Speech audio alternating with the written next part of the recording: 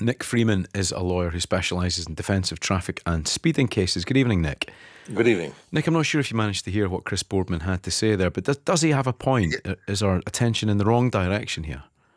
Well, he has an excellent point, and I completely agree with what he says, but the conversation is moving and has always moved to try and make our roads safer so far as motorists are concerned.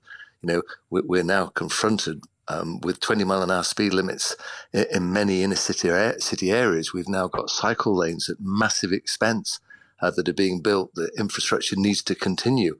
The two arguments aren't mutually exclusive.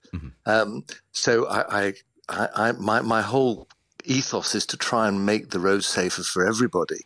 And the number of pedestrians and cyclists who are killed by motor vehicles is truly horrific. And the government and road safety campaigners are doing their best and by keeping the conversation moving to try and reduce that figure, and that they are meeting with some success. I don't think that means that we shouldn't therefore discuss how we can make cycling safer as well for pedestrians and indeed for cyclists. And to seriously suggest that, and I'm not sure this is Chris's point, that because there are very few people thankfully killed each year by cyclists, we shouldn't legislate for it. It will be a little bit like saying, well, we don't have many cannibals.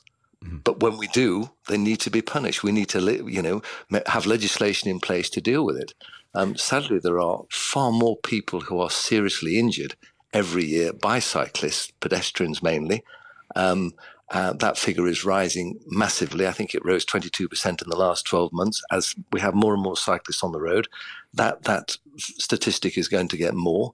And it must be right that we uphold the rule of law and create a rule of law that actually prioritizes number one in the vulnerability stakes, which is pedestrians. So when you have a situation now, very, very recently we had a peloton of cyclists racing around Regent's Park. That's quite a regular event, and I spend quite a bit of time in Regent's Park.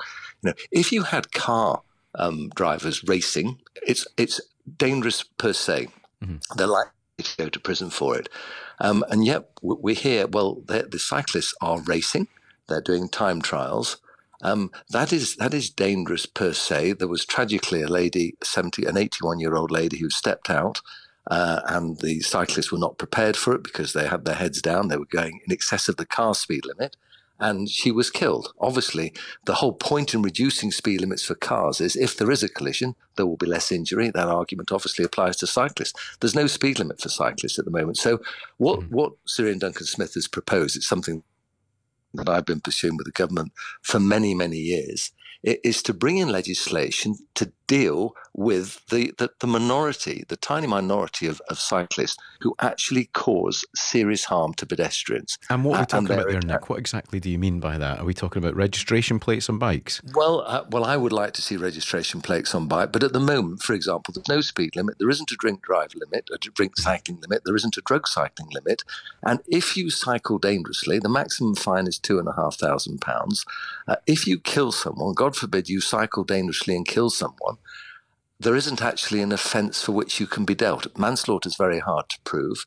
And the case of Briggs, I think it was 2016, a tragic case, 2017 case. It was the racing bike that it had no brakes. It shouldn't have been on the road. He was convicted under the Offences Against the Persons Act 1861, which was designed to deal with horses and carriages. Maximum sentence was 2 years, is 2 years for that. That's maximum sentence. And obviously, if you plead guilty, as he did, you get a third off for discount for pleading guilty.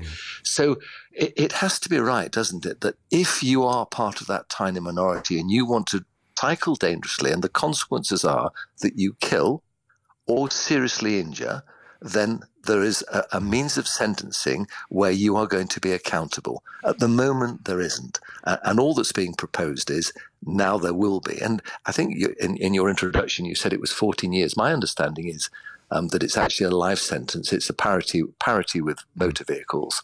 But whatever, it's a significant sentence that wasn't there before. And I think that will act as a deterrent. It will make people think, if I'm cycling, I actually need to be aware. I need to cycle carefully. Because if I'm cycling along on the road by the side of the pavement, I've got to observe, are pedestrians going to step out? Because pedestrians do that.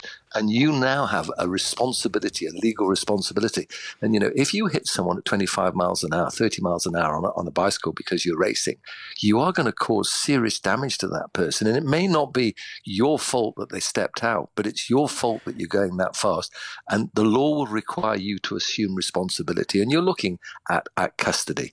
So that in itself will, in my view, make the roads and pavements safer for everyone. And there's an additional point. Can I just say this briefly? There must be tens of thousands of cyclists every day who go through red lights, who cycle on the pavements, and there's no means of bringing them to account because all you have is a cyclist cycling dangerously.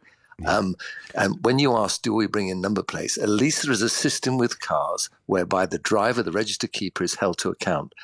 Currently with cyclists, unless they're detained or unless they stop, there is no means of holding them to account. And that's why I feel some form of registration plate, whether it be a tabard or a registration plate, as exists on cars, will actually, again, benefit the safety of our roads. And that's what we're all concerned about. Nick, may I raise the issue of grab-and-go bikes, electric bikes, and also scooters? I don't know if they fall in the same category here, but there must be some form of registration there, surely. But at the same time, would that discourage people from using those bikes, do you think? First of all, there isn't. Are we talking about electric bikes? Are you talking about electric bikes? Yeah. At the moment, electric bikes are regarded as bicycles, as long as they're limited to 250 watts. Their maximum speed, according to the electric propulsion, is 15.5 miles per hour. Now, of course, they can be tweaked. And with pedal power, in addition to the electric power, they can go very quickly and they're very heavy and they cause damage. They're regarded as cycles if they fall within that capacity, as long as they're not exceeding that capacity. So they would fall within the new legislative proposals that are being suggested at the moment. If you tweak them and make them more powerful, they're regarded as a moped or a motorbike, and they are covered by the Road Traffic Act. And so they basically have the same, they're a motor vehicle, and they have the same legislative power, the same legislative control that exists for car drivers, van drivers, lorry drivers. So the law is already in situ. But there is the problem, how do you identify them? And it's the same at the moment with e-scooters. They're already covered by the Road Traffic Act. So there is a drink drive limit, there's speed limits, there are all the offences of causing death by dangerous, etc., etc. But you don't have a registration plate. So you have a crucial piece of the jigsaw that I'm afraid needs to be put in place to make the system fully accountable. If they're accountable, they'll be responsible, they'll drive more carefully, they'll cycle more carefully. Yes, it will deter some people. There are all sorts of things that deter people from driving. People didn't want to wear safety belts. People don't want to pay insurance. Ultimately, if you want to cycle, you'll get your head around it and you'll say, this is a necessary part of what we need to do, and we adapt. It's called progress. And if it makes the road safer for everyone, surely everyone should welcome it with open arms. Well, Nick Freeman, really appreciate your time tonight. Thank you very much. A lawyer who specialises in defence of traffic and speeding cases. Thank you, Nick.